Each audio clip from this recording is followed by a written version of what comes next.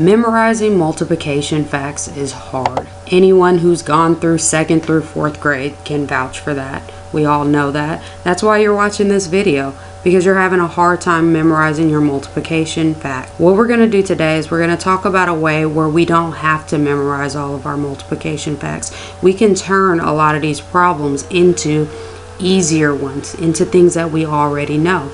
And that's why I want to focus on the 6s, 7s, 8s, because that's what most people have trouble with. The best way to understand the distributive property is to see some examples of it. So this first problem, I have 8 times 6, and here I have this set of blocks, and it is 8 blocks long and it is 6 blocks wide. We can look at this as 8 rows of 6, or we can look at it as 6 rows of 8, counting groups of things. That's what multiplication is, repeated addition. All right, and let's say we don't know 8 times 6. So instead of looking at 8 times 6, I'm going to break this set of blocks up so that way I don't have to count them individually, and I'm not counting rows of 6 plus 6 is 12 plus 6 is 18 all the way up to 8. So I'm going to break this up. I want to break it up here. The reason I want to break it up here is because I know what 8 times 5 is. And so if I break it there, this rectangle right here is still 8 wide, but it's 5 long instead of 6. And then this is 1 long. So 8 times 5, I know that one already, it's 40. And then 8 times 1 is 8. And so total, this whole rectangle is worth 48. So 8 times 6, which is the whole length of that, is 48. So basically we broke that 6 up into 5 plus 1. And we multiplied each one of those pieces by 8. And that's what the distributive property is to multiply pieces. We are distributing over the addition, and that's how we got the 40 plus 8. Okay, let's look at another example. Okay, here we have 7 times 4. This is 7. One thing I can do is I can break up the 7. I can turn it into 5 plus 2. So this is 5. And this is 2, because 4 times 2 is 8. So I broke up that 7 into 5 plus 2 times 4. 4 times 2 gives us 8. 4 times 5 gives us 20. And 20 plus 8 is 28. Let's look at this one. We have 8 times 9. So it's 8 by 9. I don't want to count these. I don't want to count by 9s. Let's see, which one do I want to break up? The 8 or a 9? Well, it's up to you. I can break up the 8 and turn that into 4 plus 4 and multiply that times 9.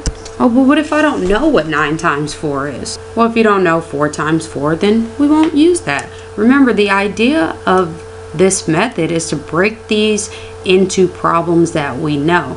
So instead of breaking up the 8, maybe I want to break up the 9, because I know what 8 times 5 is. So I'm breaking up that 9. If I turn this into 5, then my other one is going to be worth 4.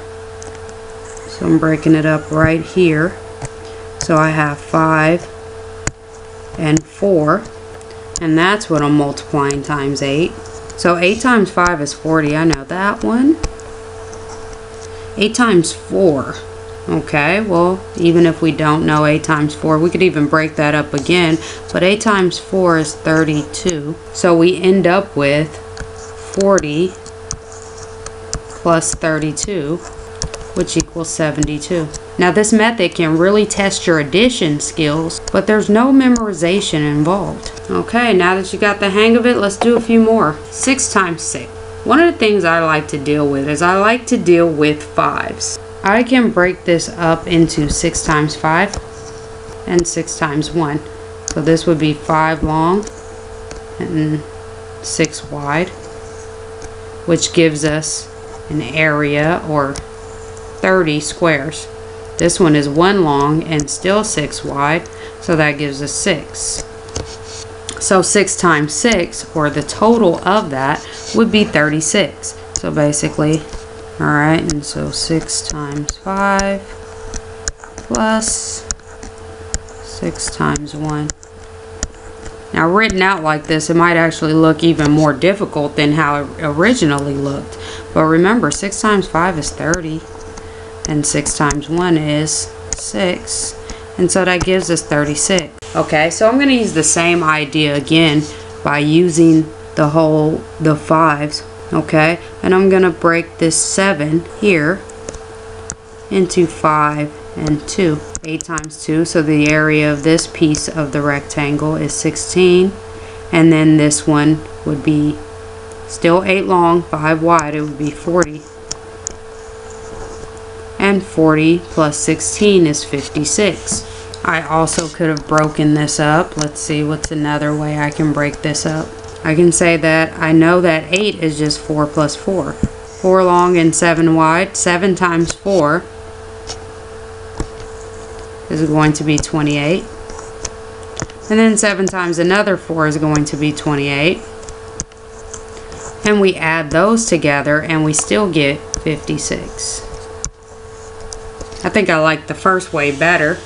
Easier numbers to multiply and easier products to add. So now that we've done all of those, let's see if we can do some without the model. So 8 times 4. Well, I can turn this 8 into 5 plus 3, because 5 plus 3 equals 8. And those are fairly easy to multiply times 4. So 4 times 5 is 20. And 4 times 3 is 12. And 20 plus 12 is 32. So the other thing I like about 5s is when we're multiplying a 5 times an even number, we end up with something with a 0 at the end, which makes it a lot easier to add. 6 times 7. This time I won't break it up into 5s. I'll break this 6 up into 3 plus 3.